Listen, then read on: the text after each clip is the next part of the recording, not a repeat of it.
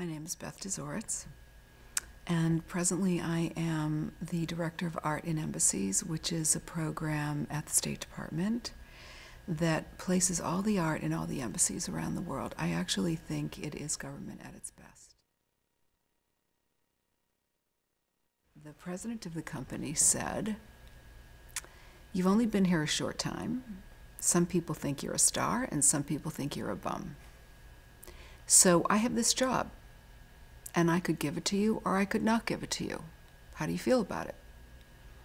And I said, "Well, how about we do this? Give me the job, let me try, don't give me a raise. If I'm really good, give me a big raise, and if I'm not, you fire me, but I want the chance."